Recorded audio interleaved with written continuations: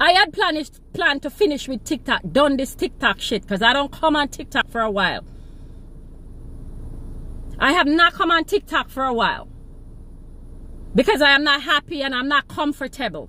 I mean, I don't want to bash nobody on TikTok. So I don't come on TikTok. I know this man hot up my spirit. From the other day, I'm sick. Like literally sick, but shake like a leaf. I went to the doctor yesterday and I went and get my medication today.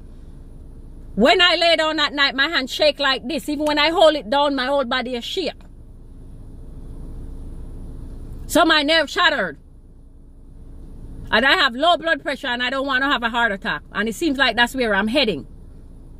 Because of this unnecessary stress. If the man did just paying water bill. Right?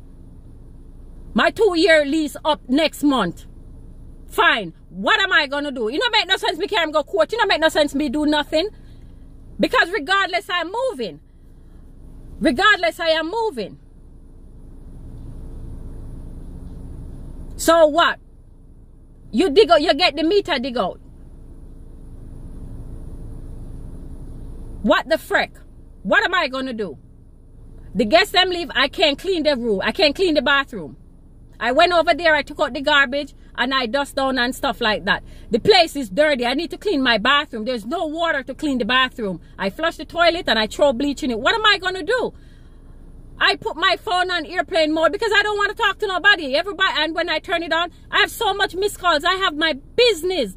I have to shut down every date on my 2 apps on Expedia and Booking.com. I don't want to talk to nobody. I'm sorry, I'm fully booked. All I have to do is say I'm fully booked. I would have to lie to my guests then, potential. The company who deals with me every month, I call her and I talk to her and I tell her what's happening. So when they come, I have to take them to the place that I'm managing down the bottom there. Because what? I don't want to lose the contract with them. And this is something is untomouth for me. Because if my husband send me $1,000 or $700 or $1,200, that to pay rent, light bill and stuff like that. I have my car.